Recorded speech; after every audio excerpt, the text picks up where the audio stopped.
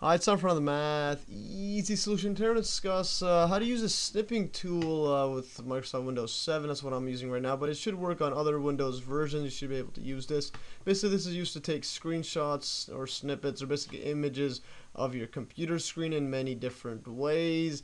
I was basically asked how to do this earlier, like a while ago, and I thought might as well just do a video on this with the snipping tool because it's really good. So basically, you could either, well, I have its shortcut right here. You could click it. Looks like this. Looks like a scissors with a white circle.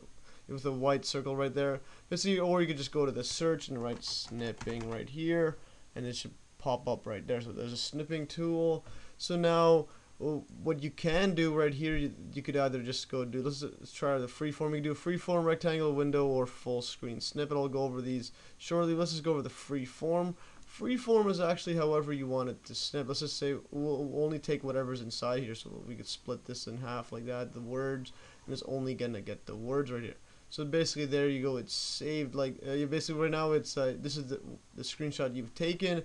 You could either copy this, save it, or just discard and make a new one, or you can draw on this. You could do red pen, blue pen, black pen, customize. So you could do this, or you could even highlight this. It doesn't go over them. Yeah, so you can highlight whatever words you want, whatever drawings, etc. You could erase now. You could erase this and go over it, or you can go, yeah, basically edit. And yeah, these are the exact same things that are up here. So you could just work around with this, play around with it, and then let's just save this one, see how it looks like. Let's call this one. So it's saved right now, and if I drag this inside and open this, there you go. This is basically what was saved right here. And you could also email it inside the snipping one right here. Let's drag this out. So this one is an email button right here. You can email if you have email set up on your computer. So now let's look at the other snippet options. If I just click new again, so or just go back to this. Let's go either a rectangular snippet. Now it's the same thing as before, except you're forced to do a rectangle. And once again, with this rectangle, this is all it's saved here. You could either draw on it, highlight, etc., email, or save it. So we'll just ignore this one. Let's just go now, new one. The Windows snip. This one here this is same as a full screen if you have just one computer, but like one computer monitor. Like me, I have 3 monitors. So if I scroll this one, it shows like this. But if I go to another monitor, as you can see, this one's blanked out. It's not going to be taking a screenshot of this one. So all I do is just click this, and now you have a screenshot of the monitor that you clicked right here, the monitor screen. So there's the screenshot right there. So now you can either save it, do the same thing as before. I'll just now new one. Let's just look at the full screen now. The full screen snippet. This one takes it of all your monitors. If you have just one, it's gonna be the same as the Windows snippet. So as you can see, I'll just drag this in right here.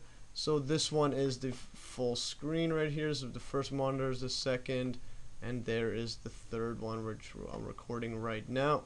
And now another thing I want to go over, if you just click on this, what you could actually do is now the selection one, you could show the selection, the outer boundary of it.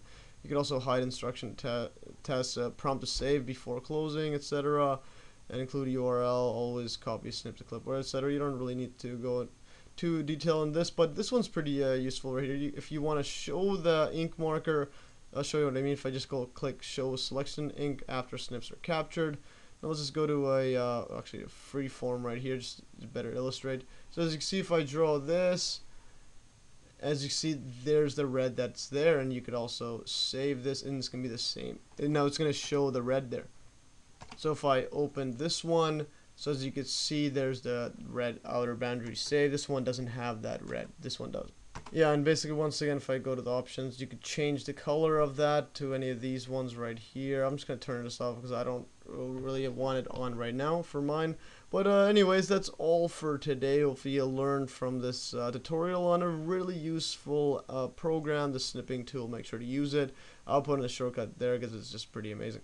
Well, that's all for today, and yeah, stay tuned for another math easy solution.